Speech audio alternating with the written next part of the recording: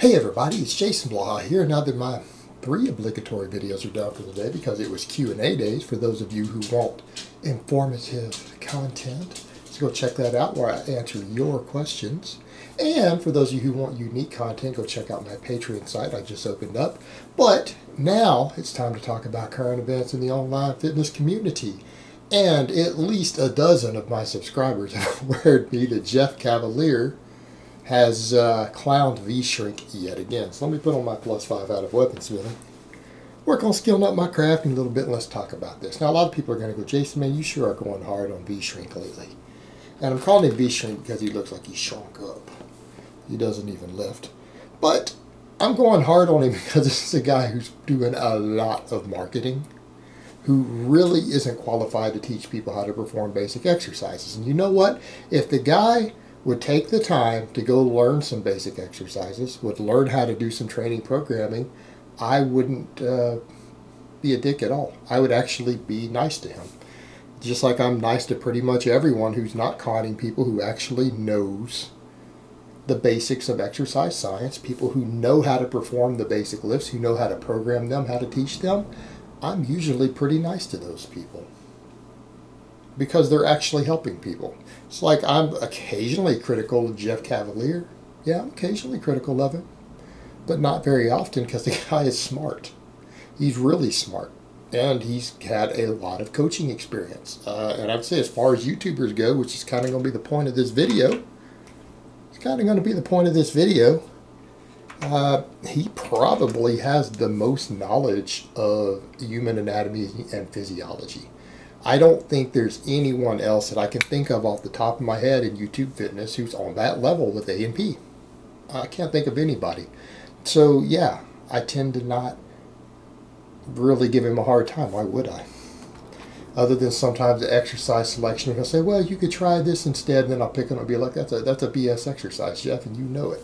You're a strength coach. You know that's a BS exercise. Chest flies. Seriously? Are you serious, bro? But outside of stuff like that, or, oh, well, if you're going to bench high on your chest, don't go all the way down. Well, why would you bench high on your chest, Jeff? You know better. You know, stuff like that.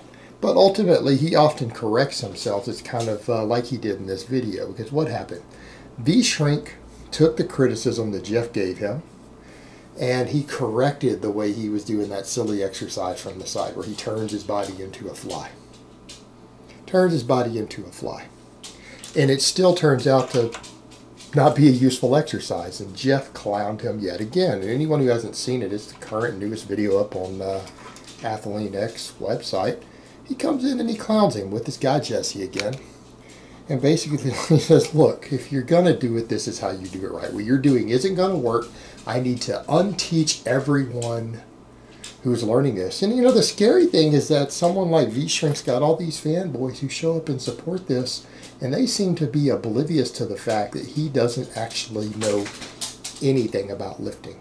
Like literally, I know people who've been training for 6 months who have more knowledge of training than he does because they went to and took the time to learn the correct stuff. He literally has no clue what he's doing. And it's just weird that you get people will follow that still.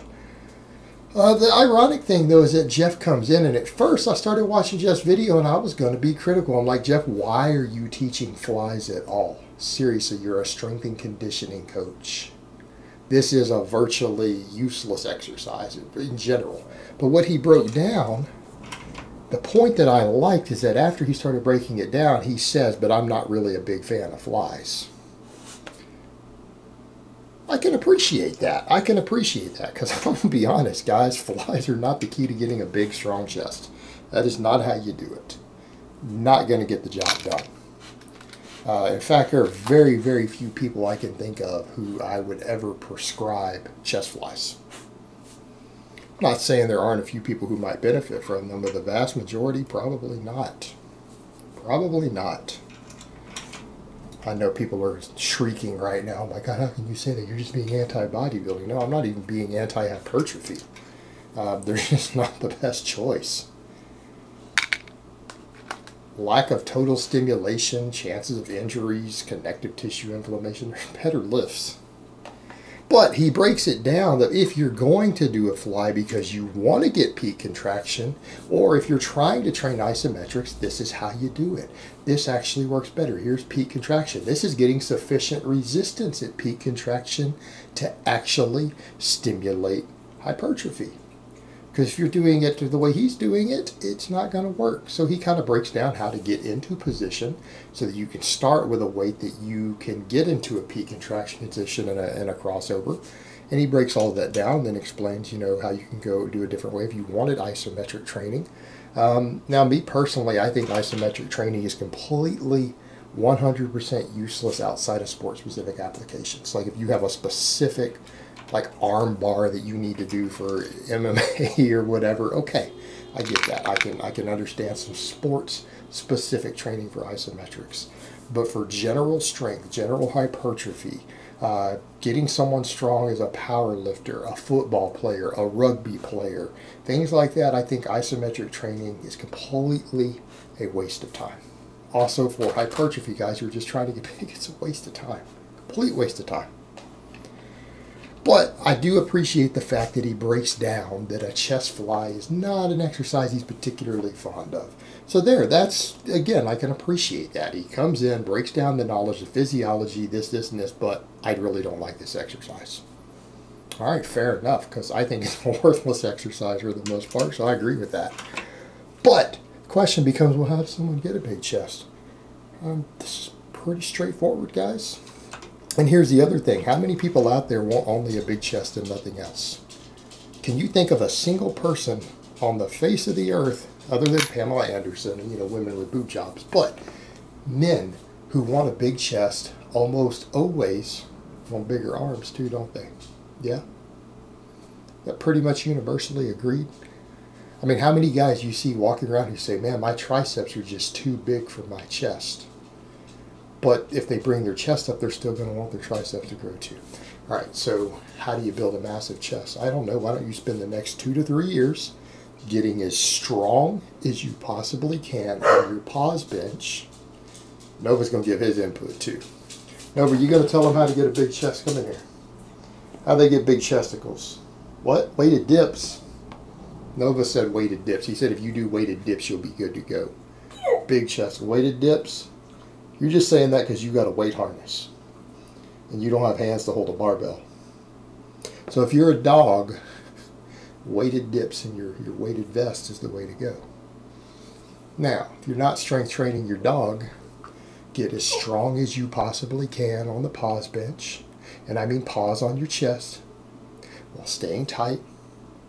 Get as strong as you can on the press. Again, let's go back to Jeff Cavalier tells you the standing barbell press is the shoulder press you should be doing. He says you don't sit and do it. It's like if you want to be athletic, stand and do your shoulder presses. Boom. I agree with that. I think the standing barbell press, also called just the press, is probably one of the single most productive exercises you can do. And yes, and it will build your upper chest. If you come all the way down, get that chest up, it will actually build your upper chest. Yeah? Get as strong as you possibly can on those 2 lifts and maybe weighted dips. I'm going to go with Nova on this. And weighted dips also. You get as strong as you possibly can with good form and full range of motion on those 3 exercises. And I promise you, you will have a respectable chest without touching a dumbbell, without touching a cable. And you know what? Here's the thing that will go with that. Not only will you have a big chest, you'll also have delts and triceps to hopefully go with it. And you won't be a weak, worthless piece of crap either. You'll actually have some strength to go with it. Because here's the other thing. What do we always say? Being big, having size without strength, so being big and still being weak, is like having a big dick that won't get hard. It's worthless. It's absolutely worthless. If you're going to take the time to get big, you might as well get strong and athletic to go with it. You might as well be able to be the part instead of just look the part. You're already going to come in and train. You're already going to get hurt. Or, well, not hurt, injured, but you're already going to be hurting. You're already going to be sore. You're already going to be tired. You're already going to have to eat all this food. You might as well become strong and athletic the same amount of time you just invested. You know? It's kind of like, man, I've got to go into, I got to pick blondes or brunettes. Well, you could just go ahead and have both. You know, you can have your cake and eat it too, guys. You don't have to pick. You don't have to go, man, I don't know, do I want to get big or do I want to get strong? Yes, do both. Do both. Not like you have to really invest more time to get both at the same time. You just might have to work a little harder. Might have to do something a little bit difficult. All there is to it. But you get strong at those 3 exercises, and I promise you, you will not have a lagging chest. You will not have a lagging chest. It'll be big, and you'll actually have other muscles to go with it. And you'll actually be strong. It's a free bonus. Alright guys, but that's really all I have to say on that today. I hope it's been informative, and I will talk to you guys next time.